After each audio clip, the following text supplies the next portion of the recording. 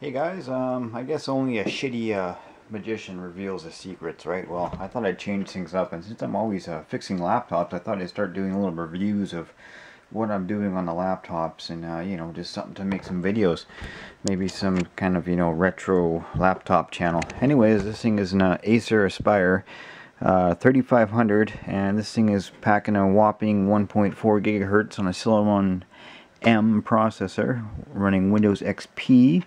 The problem with the thing is it's basically overheating and shutting down, and sometimes it won't even boot up. So my first guess is probably just clogged up like any other computer. You know, it might have a problem with the CPU fan or the video card, or you know, even if this thing does have a video card. This is a bit of an older model. I think it's about 2006 it was made. And yeah, so what I'm basically going to do is rip this thing apart. Alright, so this is where it comes into play, where yeah, I start taking stuff apart. On most laptops, you're just going to have maybe like 4 or 5 screws on each of these plastic panels. And this just to get to the basic stuff like the hard drive, the memory, whatever. But first things first, you unplug the thing from the wall and you take out the battery, because you don't want to start frying stuff. Okay, so I'm going to do that now and start taking some screws out and see what's going on inside. Okay, and I have it pretty much all apart here. I didn't bother taking off the cover for the hard drive because I don't think it's a hard drive problem. Sometimes some of these panels you do kind of have to get behind with a knife or something. Like a Swiss Army knife is good. They're very helpful. That's pretty much the only tools I use, is a Swiss Army knife for this, any laptop job, and just a small screwdriver. And for the most part, these back panels just come right off. They might have like a hidden clip or something, but otherwise they just come right off. So yeah, I did get this off, and you know, as I suspected, look at this. That is one nasty ass CPU fan. I knew it had to be this.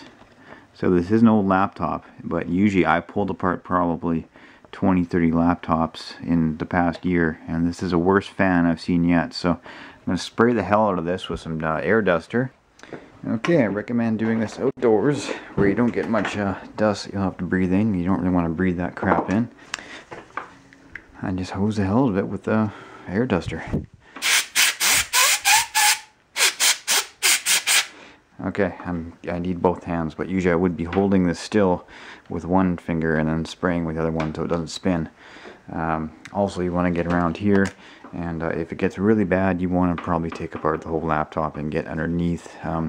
Make sure you're going the way of the air, so this way I'll be spraying towards there to the air exit.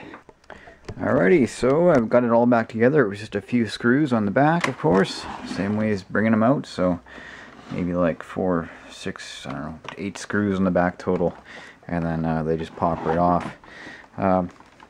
So before, this was not even booting whatsoever. I have not made any changes to it. Let's see if we get a boot screen this time. It is a pretty slow computer. It's only 1.4 gigahertz and half a gig of RAM. And no boot screen? Okay, it was having problems before, so let me check here. Okay, so sadly the problem is a little bit more extensive than I thought. It's not booting up, even though I did hook it up to an external monitor, and the monitor is not popping on. So I'm going to look around here and see if I don't have a spare video card or maybe some RAM I can swap around, because usually those are the bad guys when stuff like this happens. Like, you can see it's working normally, but the screen's just not coming on. We got our Gateway Compact. What is that? Toshiba. Come on, we need an Acer. That's a Toshiba too. That's Toshiba. Wow, a lot of broken Toshibas. It's an HP. That's an Acer. Getting closer. And that's an Acer too. And this thing looks like about almost the oh my god, it's the exact same computer. Now that is pretty damn helpful. If this is the same model. Oh damn, this is a TravelMate 2350, so this is actually a little bit smaller. Looks like it's a little bit faster too. It's same CPU. Looks like it's a little bit newer. Let's take this thing apart and see if it has any parts we can use. Okay, so unfortunately this one does not have an easy to access video card. I would take the whole thing apart, like the actual physical case. But one good thing I did find is someone upgraded this to 1 gig of RAM. So I got well, 1 gig plus the old 256. So I got a free stick of 1 gig of RAM. I could put that in there and speed it the hell up if it starts working. So score there. Yeah, free parts. I like free parts. Now to get the RAM out, basically you just pull these pins from each side, just separate these white pins here, and then what will happen is this RAM will flip up. Don't try and slide it out when it's not up like this. Wait till it's up and then just easily pull it out. So I swapped the RAM and yeah, nothing still. So I think what I might do here is yank the hard drive out of this and put it into the one that I found, because all this needs is a hard drive and it works. So I'm going to talk to the client and see if maybe she wouldn't mind that instead of repairing this, because I think this thing has motherboard problems or something goofed with it. It's just old. So there you go. There's a few tips and tricks. Sadly today's did not work out.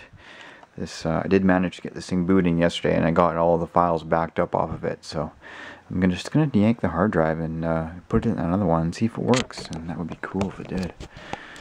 Alright, so that's it for today's laptop mania, and I'll keep you posted if I get this computer running or that one or even the two of them. You never know. That's it for now. Bye bye.